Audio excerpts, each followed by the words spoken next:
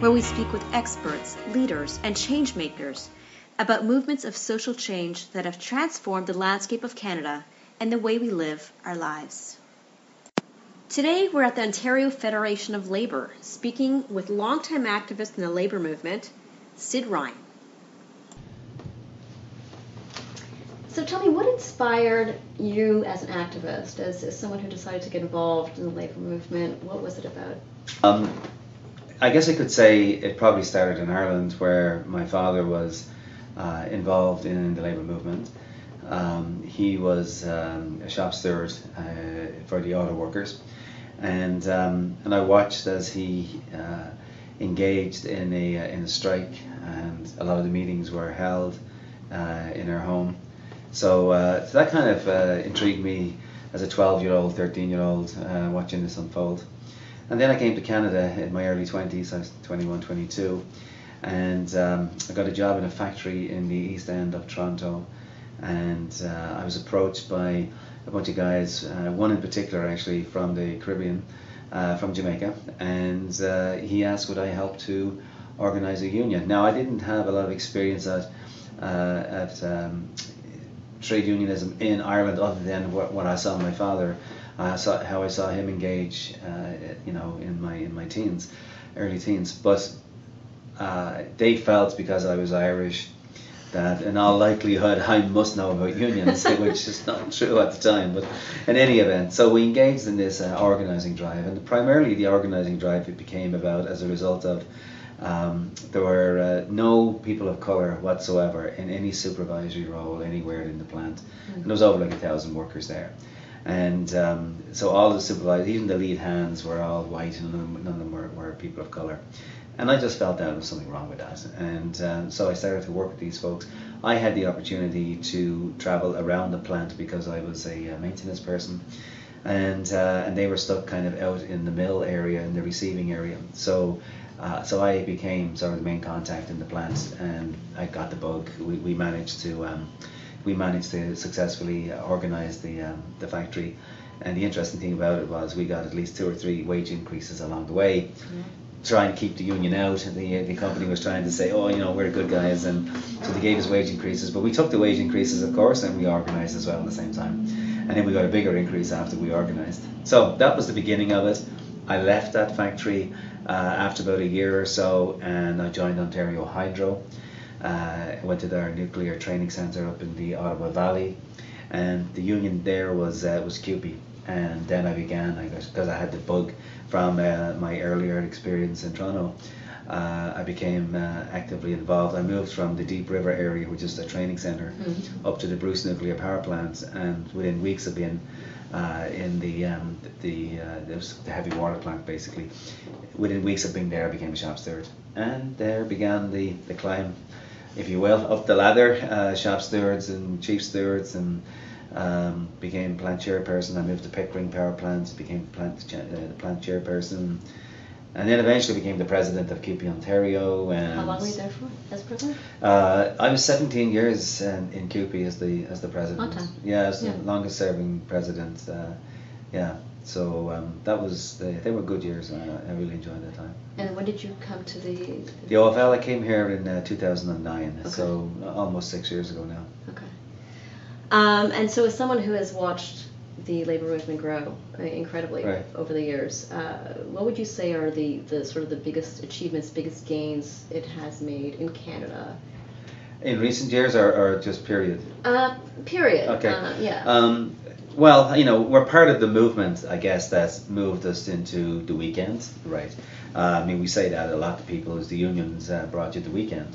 The 8-hour day, and we brought the 8-hour day. Obviously, child labour was eliminated underneath the march towards social justice for the labour movement. And then in later years, then we started to move into pay equity, where we started to agitate for women to be paid the same as men, and that gap still hasn't been closed. It's still like women still earn only 70% of what a man earns out there on average. Do you remember what it was when you first started fighting for it? No, I can't say I actually recall what that gap was, but we brought in pay equity, so therefore all of the women in the public sector, for example, they automatically got massive wage increases because they all moved up to be, if you were doing a job that was comparable to what a man was doing, you basically got the same wages.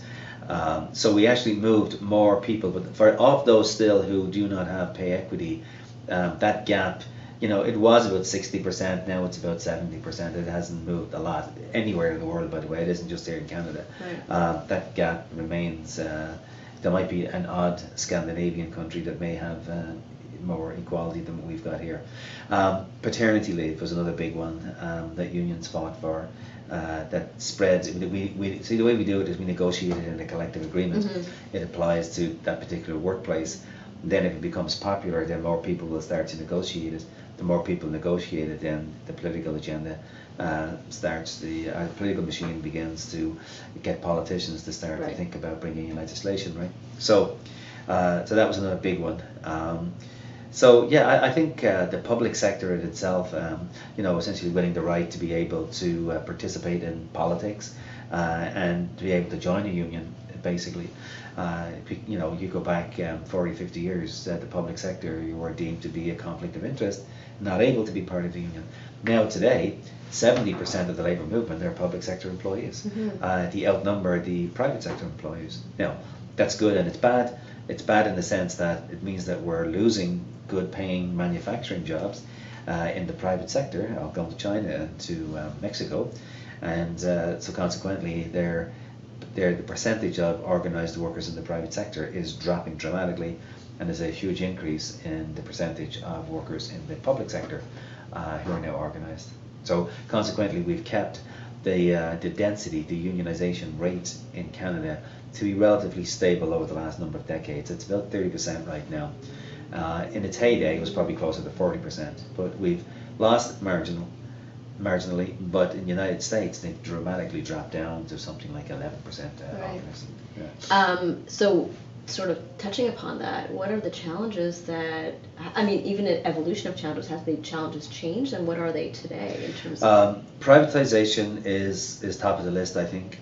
Privatizing public sector jobs, the whole march of globalization, free trade agreements that are undercutting the rights of workers, making it easier to ship jobs offshore, basically, giving multinational corporations the power to be able to sue governments in the event that they believe if a service, let's say for instance the procurement of books in the education sector, if that's not put out to a tender, and if you have a free trade agreement with Europe, which we're looking at right now, so if the Europeans are not allowed to bid on producing the books for the education sector in Ontario, they could sue the government and basically say that was a potential loss of earnings for us because you violated the agreement and you didn't put it out to tender. So those kinds of issues are very real, and it's looking like that these free trade agreements are agreements about corporations. They're not about people. They're not about sovereign nations. You give up a lot of your sovereign powers. So they're like, no question about it. The whole issue of austerity, we're seeing it right now in Greece, where the European Bank or the IMF are demanding that they increase taxes on not on corporations as you would like to think, but no, on individuals. They're wanting to see pensions being cut, and they want to see wholesale selling off of the private sector, of the public sector. So everything from transportation to education to healthcare, they want it all privatized. So that's the challenge of the day right now, I think. And in terms of you personally, the work that you've done and the stuff that you're most proud of over the years, you've done a lot. So I'm curious what you would sort of... The highlight, I think, for me would be, if I was to pick out any one particular issue that I championed, I think I'd have to say human rights, social justice issues are the ones that I'm particularly interested in. I do it even here at the OFL. I try to open up the labour movement. I'm a firm believer that we ought to be seeing more people of colour in leadership. The union movement's future rests with all of the immigrants who are coming to Canada from all around the world. And if you go to our conventions and look at them, they're still relatively white. The leadership are, generally speaking, guys look like me, and I'll say guys because it's mainly men who are in leadership roles in the labour movement. There are some women, obviously, but not nearly enough. But there's definitely not nearly enough people of colour. So that is the challenge, I think, for the labour movement. We either open it up and understand that right now there's a sort of a sense in the labour movement that if you pay the freight, in other words, if you've got the money from being part of a big union or whatever, you should be calling the shots.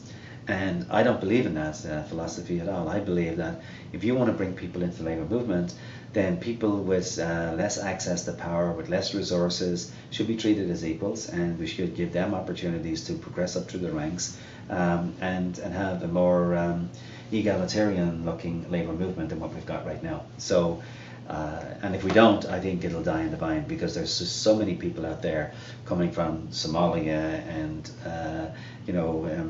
Muslims and Arabs and coming to Canada, and they're not seeing themselves represented in the labour movement.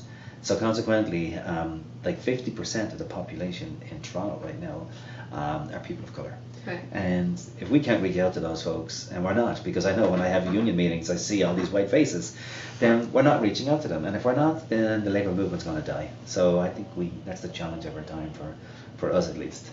And so what do you see yourself doing? Anything differently in the next 10 years or something? Or is there a different approach, or same approach and keep at it? Well, what we've done is, since I came in here, is we've built what we call a common front. So I brought together like 90 separate organisations, everything from people representing the Asian community, the black community, Arab community, poverty activists, healthcare activists, senior citizens, so we brought them all together in 90 separate organisations.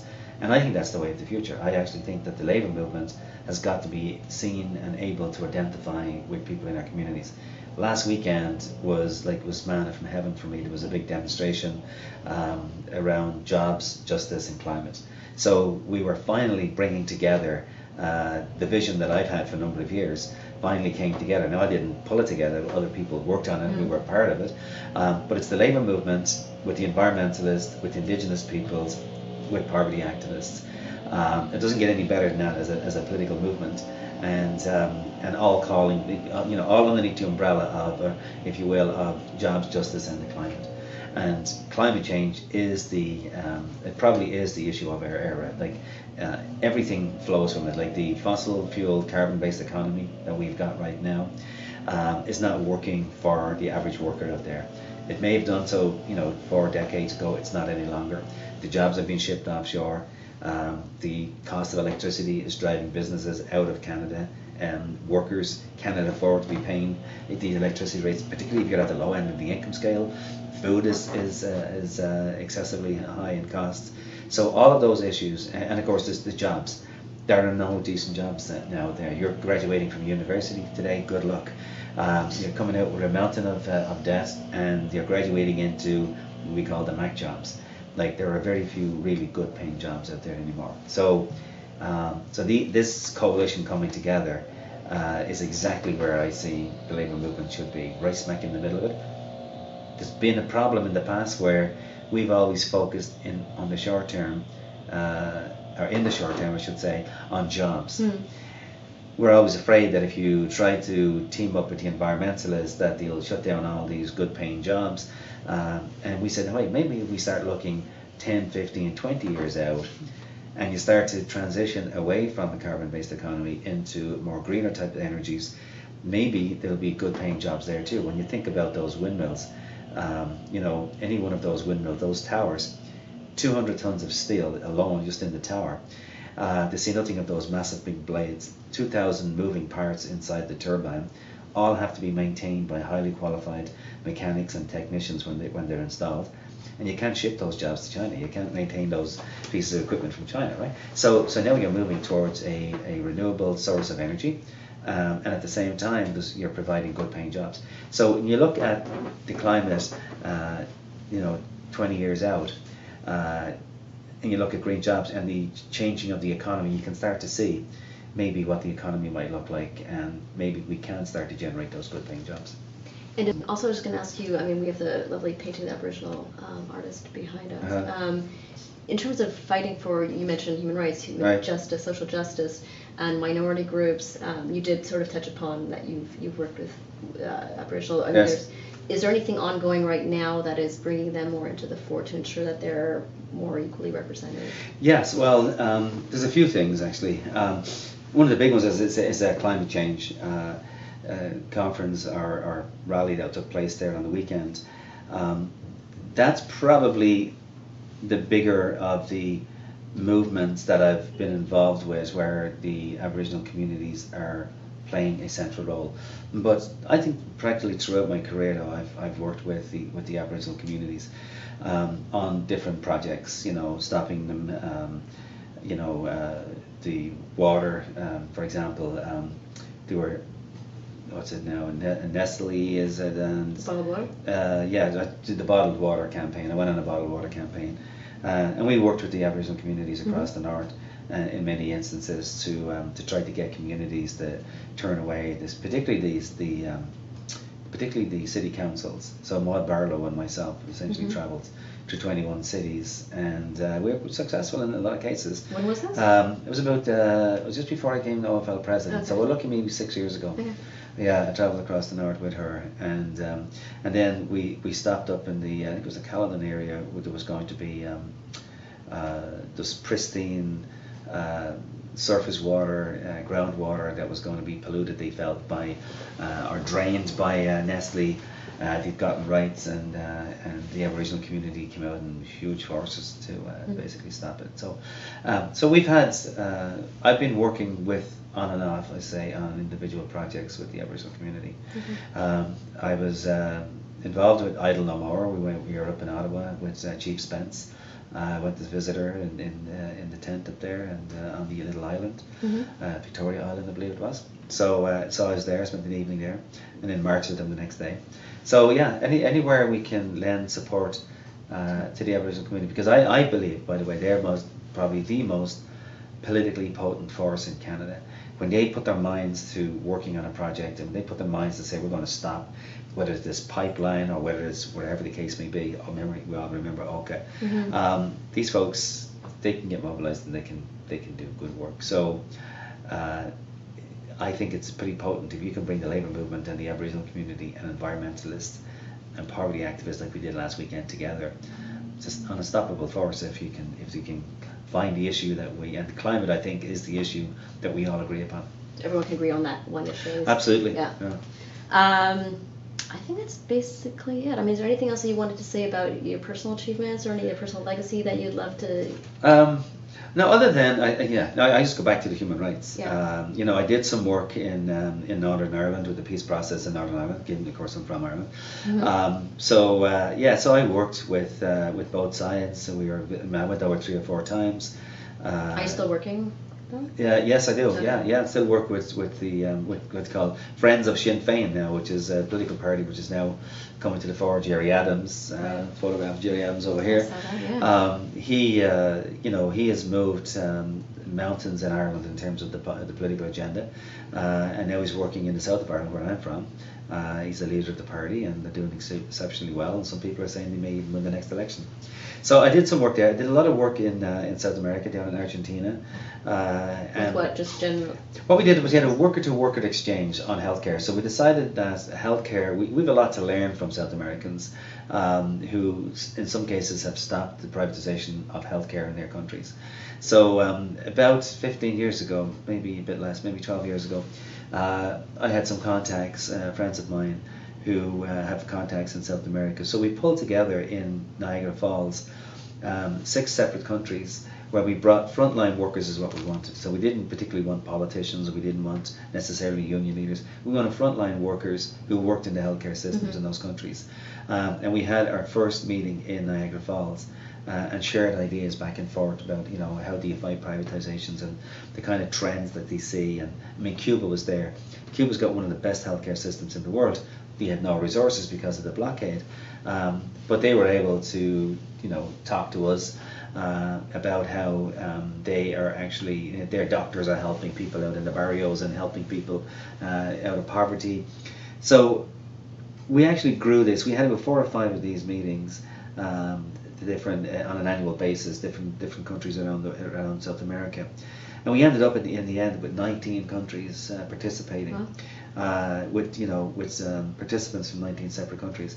That I think was amazing to touch base, and out of that, I got involved in fighting the free trade of the Americas, because George Bush, announced in Quebec City after we had the big battles in Seattle.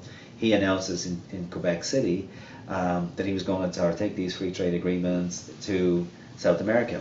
And of course the Cubans and the Argentinians and the Chileans, and they had all a different opinion about that, and the Venezuelans. So we actually, I was part of mounting the campaign to defeat the free trade of the Americas. So that was really good. I was on a panel. When was that? That was I think that was about 2003, maybe 2004, around the time.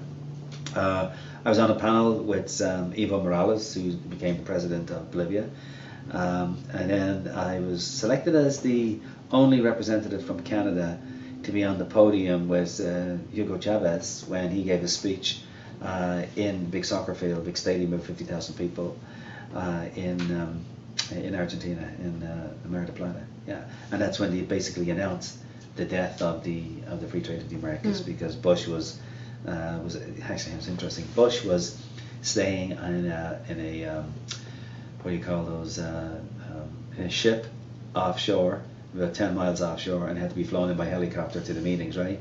We're in a little hotel in downtown Argentina in Mar del Plata, a small little street, and looked out the window one day, and there was Hugo Chavez walking out, being mobbed by people around and getting into his car, and I thought, wow, the difference between the two. This guy is loved by the people and he can walk amongst them, and no fear, no hassle, and Bush has to come in on a helicopter with all kinds of people surrounding him for security. So statement of some kind, yeah. Yeah, so anyway, so that was good. So being involved in those kind of battles, I was on the streets of Seattle. I was there for the battle in Seattle, and I just tell this as a last little story. So the labour movement, just to give you a bit of a sense where they need to change.